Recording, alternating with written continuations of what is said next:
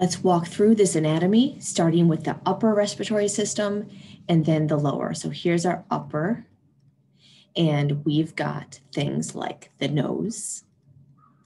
This is the first place that air passes in. You know that air can pass through your oral cavity as well, which is here, not part of the respiratory system, but respiration really could be, but you can get air in through there as well. So upper respiratory up here, nose, this is the nasal cavity. So air is going to pass through here. We'll talk briefly about these structures here. Air is going to pass down into the pharynx.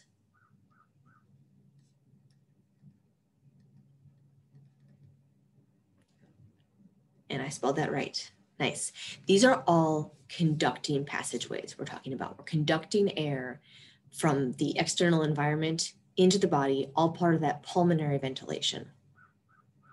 Then we've got our lower respiratory system. We're still going to be just conducting at first, but just conducting, that's an important job. There's also going to be other functions, like for example, this first one here, the larynx. It's part of the conducting passageways, but it's also going to be involved in sound production and keeping food from going down the esophagus. I'm sorry, keeping food from going down the trachea, which is you don't want. Notice the esophagus is right here. Esophagus. This passageway continues and becomes the trachea. You can see there's some different anatomy there with these rings that surround it. And then those passageways continue. We've got one bronchus, two bronchi. These first set of divisions that are within the lung itself. These divide further into bronchioles. They're really just divisions. You can see this increase in surface area that's occurring here as we have further and further splitting. We eventually have what's called respiratory bronchioles,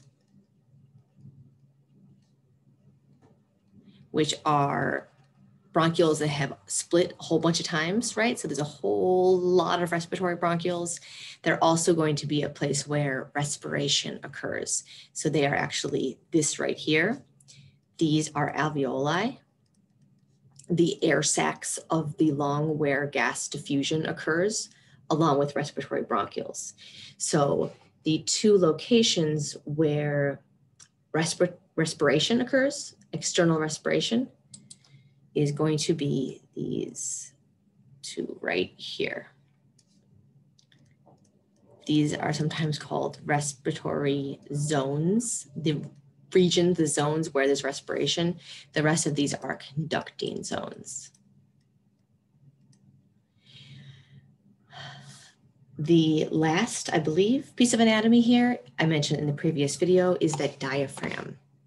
There are rib muscles that are also going to be important, but here I just want to note the diaphragm, which is a skeletal muscle that can move up and down. When it contracts, it actually flattens and is going to change the air pressure inside the thoracic cavity. So we'll come back to that.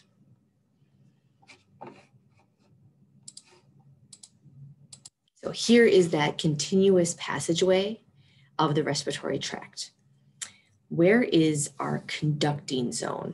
It's going to be everything up to here. Here's our respiratory bronchiole. So this region from above here, really, we've got, larynx above that.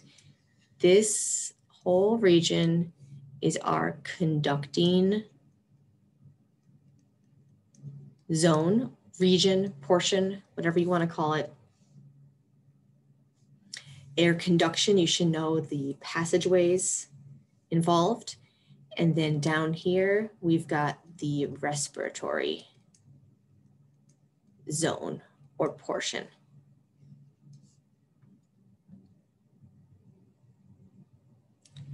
Okay. Learning check 1. In which two specific structures does external respiration occur?